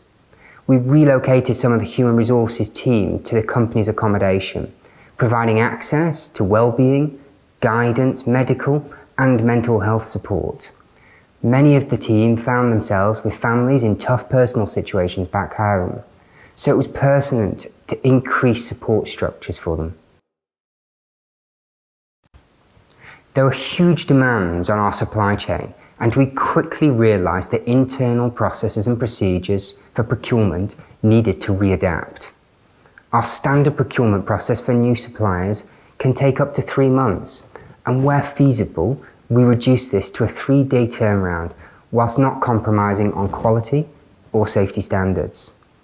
Streamlining our processes gave us the ability to buy required equipment or product for hot deliveries all across the Emirate, as far-reaching as the Saudi and Oman borders. We had to be agile and adaptable to meet our demand. We had an enormous amount of support from ADNET Group leadership, who are keen to ensure that we succeeded. Our kitchens were reconfigured, we bought new equipment, and large parts of ADNET venues were redesignated as temporary meal packing and storage facilities. We also appreciated support from other divisions within ADNET Group. So, what did we learn? Agility, adaptability, and being able to think on our feet and not be afraid to adapt to a process that didn't work for us. Our clients trusted us to deliver a product that was outside of our core offering based on our relationship and our reputation. There was no way we were going to let them down. Let me introduce you to our 2 culinary leaders who pioneer the operational changes needed to deliver the new strategy. Our Assistant Director of Culinary Experience, Chef Mohammed Hamdan, and our Executive Chef, Philip DeLange. Chef Philip, from a practical point of view, what did you have to do to change your operation and organisation within the kitchen to be able to deliver such an increase in demand from service? Once we'd established what the client's requirements were, we then went to supply chain to make sure those items were available in the marketplace. Due to the global situation, certain items have been stopped being imported.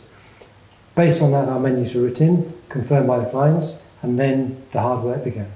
We then had to rearrange our kitchen structure where we have 4 main kitchens where we produce the food.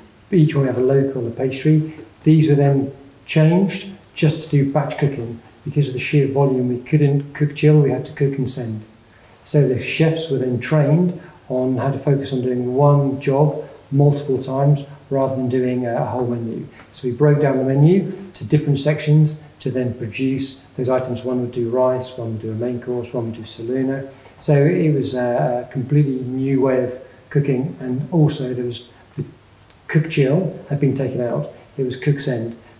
On the cook chill, we had a new problem to a new challenge. On the cook chill, we had a new challenge to get the food to arrive to the client all at the same time, at the correct time. It was coming from 4 locations, from Al and from Abu Dhabi, so our timings had to be in line to make sure we got it. So tell us about the pressure that your staff went through to be able to deliver that kind of volume of meals. Well, it was a completely different operation for them. They were used to coming in at a certain time, having function sheets where they could read, they'd know days in advance what they'd be doing so they could plan the week, we'd plan it together. Now, then what happened was, as you're aware, it was last minute, so we had to have a quick reaction time and to deliver the food. There were bulk volumes of food being cooked, so it was very monotonous at times, so we had to make sure the staff had enough nutrition themselves, and enough rest so they had the right mentality to do the day. So they faced a lot of challenges. Physically, there were long days on their feet, and it was doing the repetitive moving each time because of the sheer volume of the food. There weren't any little trays, it was all big pots, big trays, and oven-fuls of food. And what about the testing procedures that the staff had to go through? So we had to have a clear test every 14 days, but it took up to 4 days for the results. So every 10 days, the staff would go in batches, and they would be tested, and then, every 10 days. So we all couldn't be on site. Even to go into the building, we as we still do now, we have the sanitisation tunnel, we have the temperature checks, we have the sign-ins. So there was a process from the early days, from day one, was put in place, and we're still following those now.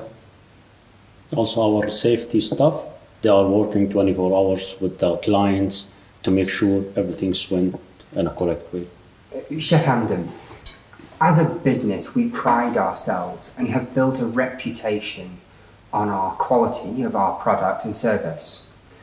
During the pandemic, we went from 20,000 meals up to 85,000 on certain days.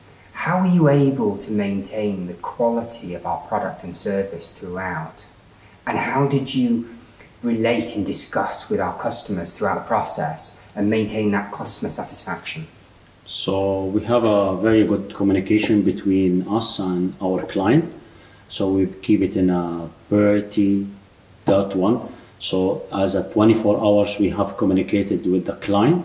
So we check what he wants, what his requirement, and what their customer also they want. We train our staff actually very good times we spend with them to teach them exactly how we're going to deliver to the client. And from Capital Hospitality team, as all of the team, between sales, service, account, HR, everyone, we turn as all one part to deliver the food in a good quality to our clients. Also, we send our staff, the senior staff, to the location to check in the location the quality of the food, the timing, the heat, everything. They check. Even the HSQ, they go there and they spot check our food in the location and keep talking with the client how's the food we deliver. So, and again, just in practical terms, how far in advance were the orders coming? Was it 3 days, 4 days in advance? And how often were you personally talking to clients throughout the pandemic? So that's the part where we are, it's funny for us actually. Before we having 2-3 days to plan for the event, but in this situation we having like 3 hours to deliver 1,000 of meal in a different location, which is, it was a really good experience. We have it, and our team, they make their best to deliver the best food to the client, to make him happy and to make everyone happy. And gents, over the past 6, 7, 8 months, we're all incredibly proud of our teams to be delivering what they did with the exceptional quality and service at the volumes that they were able to produce. What is your biggest learning and takeaways from the past 6 months? The biggest learning in past 6 months, we reached to 85,000 meal per day between breakfast, lunch and dinner, and plus 16,000 as a snack sandwich meal. So we do it in one day, which is the number before we don't reach it, but and a good teams and a good leaders we have, that we reach to this point and we deliver and it's successful. And for me, it was the adaptability of the team. We were able to make changes to the menus when we were dealing with the same client with the same huge volume of food per day. It's very easy to become bored of the food. So when the clients made a request, our team was able to adapt straight away. Within 3 hours, we could change the menu and send out a different food for the clients, so we maintain their satisfaction. We never said no, because whatever happens, the client's there, we have to feed them, so we should do it the best way we can. So, what's next for Capital Hospitality? The past few months have shown that there's clearly a demand in the local market for a high-volume food service provider with an exceptional reputation for quality. Recently, we've launched a subsidiary food brand, Capital Kitchen, that concentrates on a number of targeted industry sectors. The team have done exceptionally well, having diversified our offer, adapted to change, and we're all very excited about what the future holds.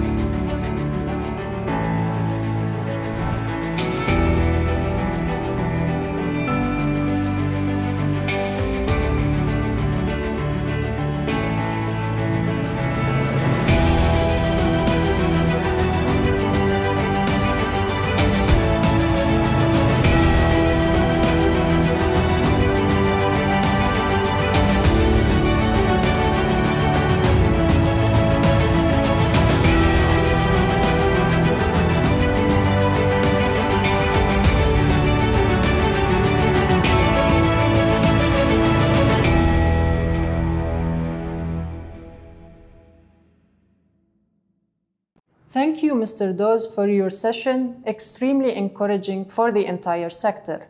For our final session, From Field to Fork, Maintaining Sustainability and Highest Food and Drink Quality Standards in the Supply Chain, we welcome Mr. Yusuf Ali, Chairman and Managing Director of Lulu Group International, and Mrs. Katarzyna Jajnicek, First Counselor, Representative of the Ministry of Agriculture and Rural Development, Embassy of the Republic of Poland in Abu Dhabi. Please join me in welcoming our esteemed speakers.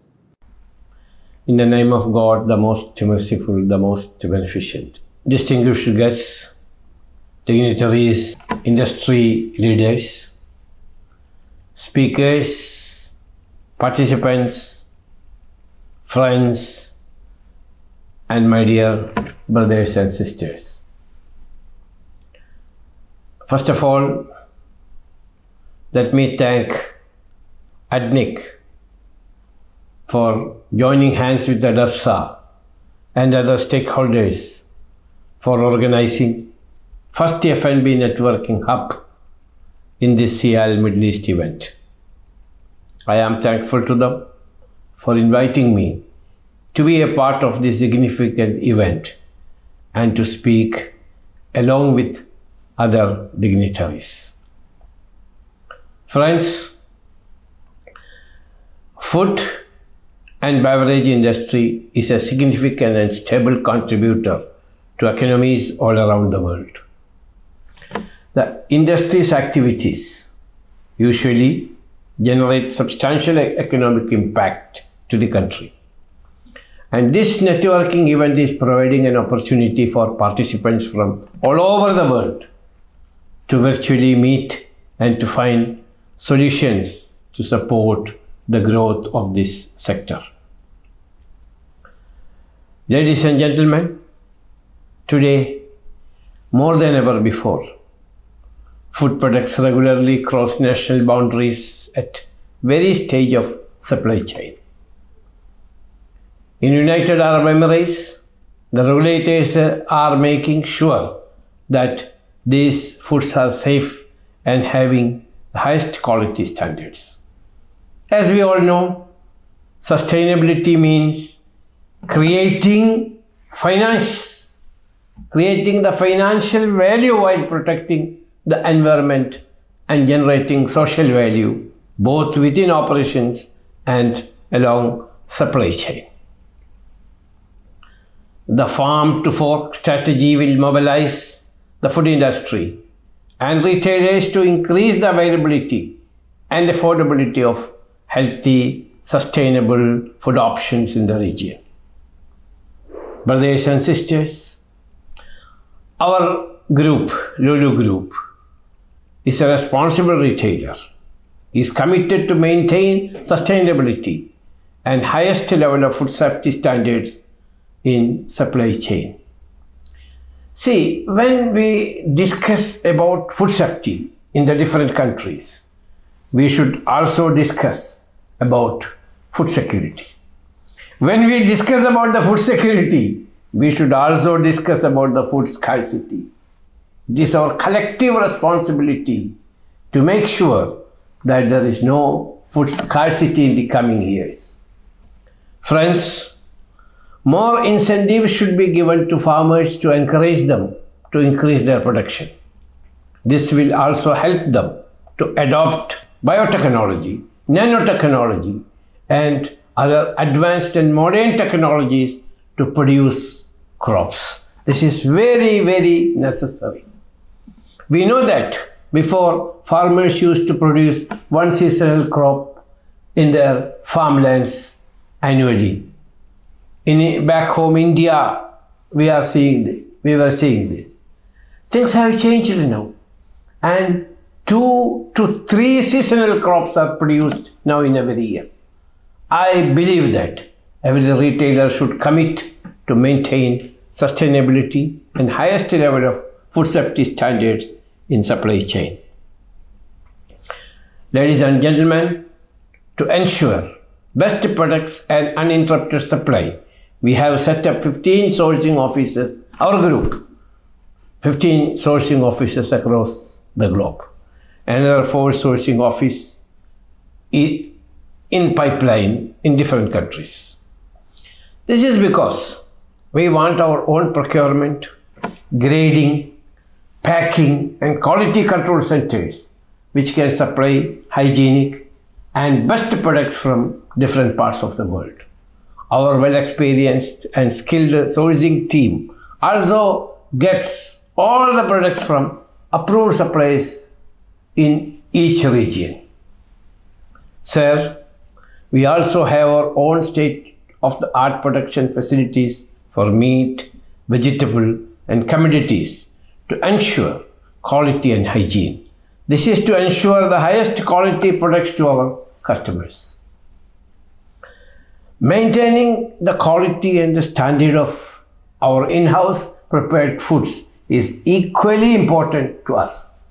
We use the best quality ingredients and follow good manufacturing and hygiene practices across all our outlets. During this pandemic, the trend is for ready-cooked foods. We are also promoting this trend by providing high-quality ingredients for our customers to cook. We are using all modern state-of-the-art high-quality equipment for storing, processing, manufacturing in all our outlets.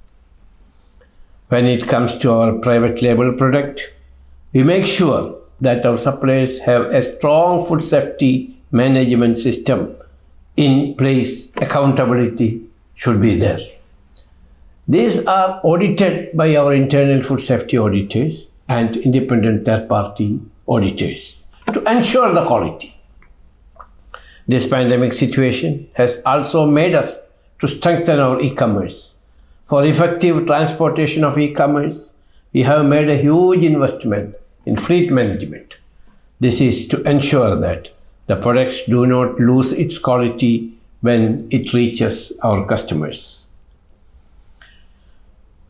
Sir, I am proud as well as humbled to say that we have received many awards from different authorities across the region, nationally and internationally. This shows our commitment to bring in the food safety standards and practices wherever we operate. In today's highly competitive business world, customer is the king. Customer satisfaction is very important to the growth and success of any business, including our business. Quality, safety, and efficiency of the product are the signs of excellence. This is equally important to sustain the faith of our customers. I sincerely believe that the food safety is a shared responsibility of producers, suppliers, regulators, and retailers, and every consumer.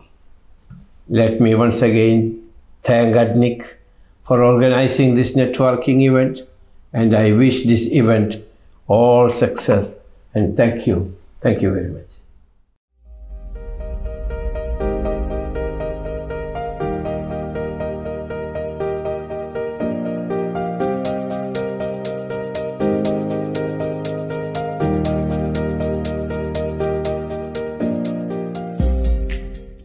We expanded not in a very fast time. We expanded since now 43 years I'm here. Our expansion is very slow, steady. At the time of Gulf War, some people thought to stay in this part of the world is difficult. So I decided to start the biggest hypermarket at that time.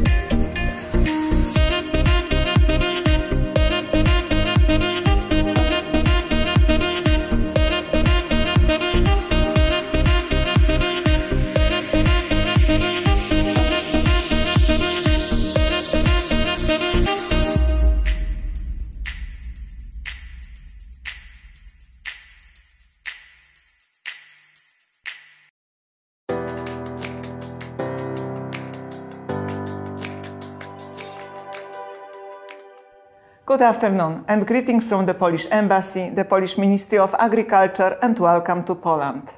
Because of the pandemic, we are unable to host you this year at our national pavilion at Sial, Middle East in Abu Dhabi.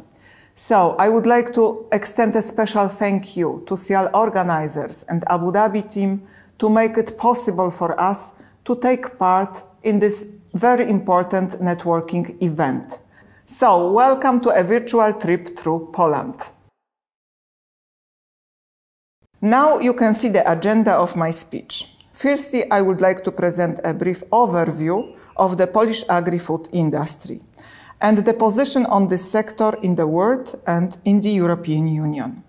Next, leading F&B products which are appreciated by customers worldwide in the MENA region and in the UAE. Then the Polish main partner in regards to the F&B business in my country. Finally, I am going to present a short video about Polish story of Sial 2019 to show you how we miss your presence at our stand. Let's start with a few words about my country, stressing the power of tradition and the value of the agri-sector for the national economy. Poland is a medium-sized Central European country. It occupies the 6th place in the EU, both in terms of population and the area. Thanks to our soil and climate conditions and many years of tradition in farming and food processing, Poland is one of the European leading producers and exporters of food and agri-products. The Polish population amounts to 38 million people, of whom about 50 million inhabit rural areas. Thus, Poland is the 3rd largest EU member in terms of people employed in agri-sector and 2nd in terms of number of agriculture holdings. Global value of agricultural holdings production places Polish farming at 7th place in the EU. In terms of food production, Poland is the 6th largest food producer in the EU with a value share of around 9%. The sector consists of 60,000 companies employing 400,000 people. The food market in my country constitutes 21% of the sale value of the entire domestic industry. So, agriculture and F&B sector mean in my country nature, flavors, mostly multi-generational family farming, well-equipped manufacturing, responsibility for food security and environment, and significant contribution to the GDP. Thus, in 2019, agriculture, food, and related industries contributed about 250 billion dirhams to the Polish GDP, which states for 9% share. The essential part plays meat, poultry, beef, and pork, because of our rich tradition in breeding. The dairy industry ranks the 2nd position with share of 12%. The next position take grain products. Polish confectionery products are present in more than 130 countries worldwide. Moreover, Polish honey is increasingly popular in foreign markets. Talking about our production and export-winning products, we can't forget Polish apples, because apples are our national treasure. We are the largest producer of fresh apples in the European Union and the 3rd largest in the world. Moreover, it is one of the most popular Polish export commodities. As you know, fruit from trees has a rich taste of nature, so we organize a lot of promotion events, especially among our little ones, like you can see in the photo in intercity trains. In addition, we are the 2nd global producer of concentrated apple juice. However, apples are not the only that matter. We are also a European and global leader in the production of other fresh and frozen fruits and vegetables. Summarizing, here is the breakdown of subsectors in terms of production value. Let's move on to the Polish exports. I am proud to say that Polish food is in a great demand globally. We have been ranked as a 17th largest global food exporter. The chart presents the geographic structure of our export of agri-food products. Last year, we shipped out products worth about 32 billion euros, where 82% accounted for the EU market. And even in difficult conditions surrounding the ongoing pandemic, we are recording a constant increase in our export. In the first half of this year, it amounted to 16.4 billion euros. In terms of export to MENA region, we sold agri-products worth about 1.60 billion euros. And one of the key importers in MENA is Saudi Arabia, where last year the value of export was worth about 300 million euros, which constitutes about 1% of our total agri-export, with a significant annual increase by 9%. We have also recorded rising trends in exports to Egypt, Morocco, Syria, and the UAE. Moving on to the UAE market, last year we shipped out food products worth 71 million euros. And here you can see the commodity structure. On the whole, the leading role play grain and grain products, followed by confectionery and dairy products. This year we indicate also a significant increase in exports to the UAE market. And now, during the pandemic, the strategic stock procurements are playing an essential role to support national food security. Thus, the highest growth was recorded in two leading industries, grain and dairy products. However, we still see a great potential in development of the bilateral trade.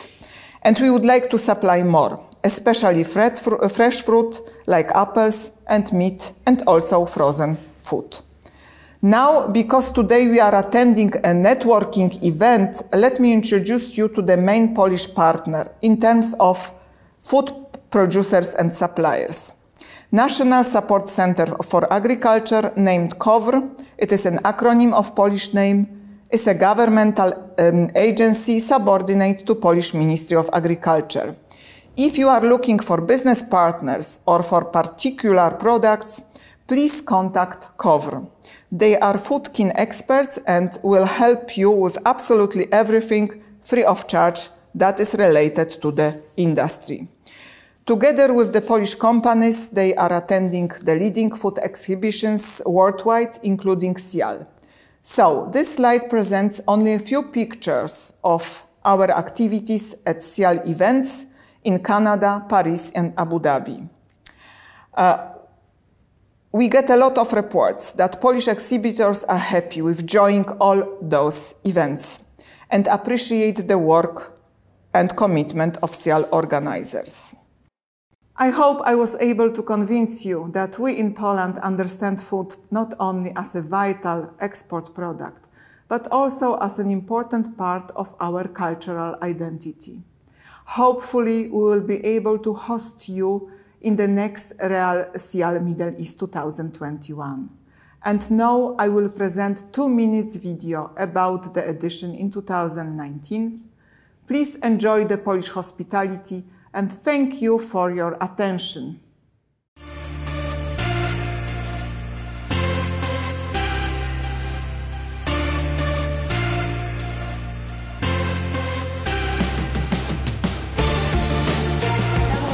Witajcie w Abu Dhabi na targach Sial Middle East.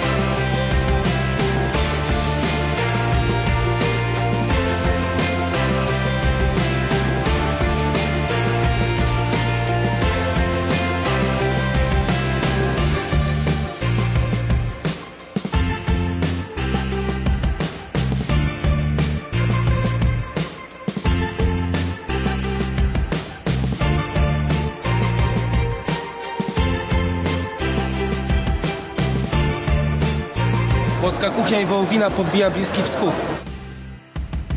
Nasze produkty wzbudzają ogromne zainteresowanie.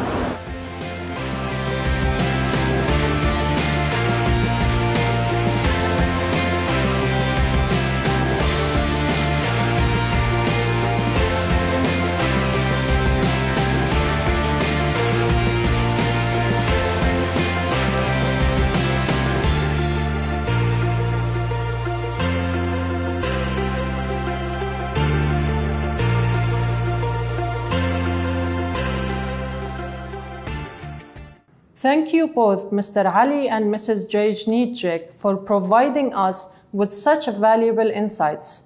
Finally, we welcome Mr. Dirar Al-Manasir, Director Strategy Management and Excellence at the Abu Dhabi National Exhibition Company.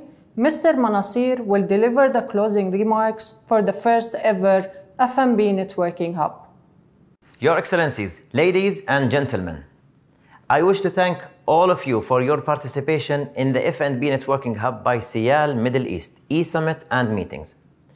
This year has presented its challenges for the food global industry. Yet, out of COVID-19 pandemic, the food, beverage and hospitality sector has shown its continued vitality in the global economy. As we now look toward the end of the pandemic, industry collaboration is crucial to understand how we can emerge stronger as a sector. That is why holding events such as the F&B Networking Hub by Sial Middle East is so important. Today, we have heard from leaders in the sector speak on the continued importance of the food and beverage sector and how innovation is being increasingly used to ensure that the industry can come back stronger than ever post-COVID-19.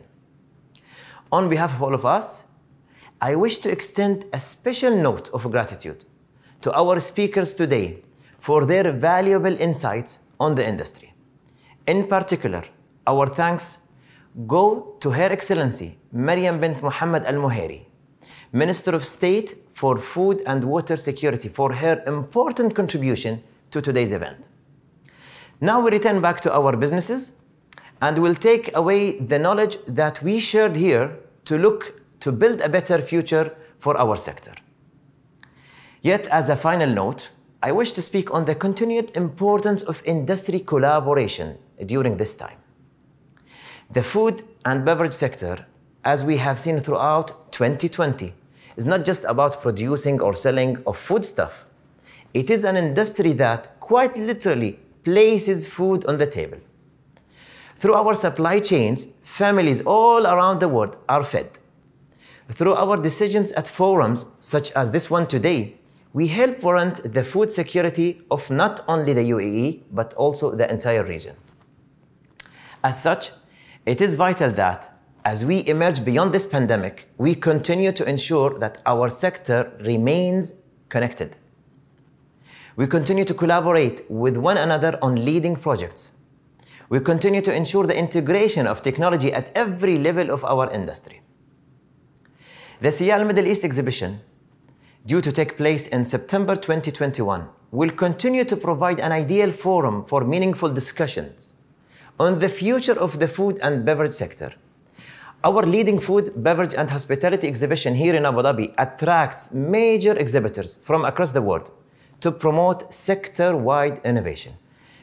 We aim to continue to be the hub to foster your discussions on how your sector is emerging from the impact of the pandemic and which innovations this industry is implementing to bring new opportunities for all of us. At ADNEC, we look forward to being able to continue the conversation with you and your company at Sial Middle East 2021. Stay safe and thank you. Our thanks to Mr. Dirar Al-Manasir for bringing our session to a close. We thank all of our speakers and panelists for their contributions and insightful session today. As we have heard, there are many reasons for all of us working in the food, beverage and hospitality sectors to be optimistic about the future. We look forward to seeing each of you again at Sial Middle East, which is due to be held in 7 to 9 September 2021. Until then, on behalf of Abu Dhabi National Exhibitions Company and Comexposium, organizers of Sial Middle East, thank you for attending today's session and we hope you enjoy the remainder of your day.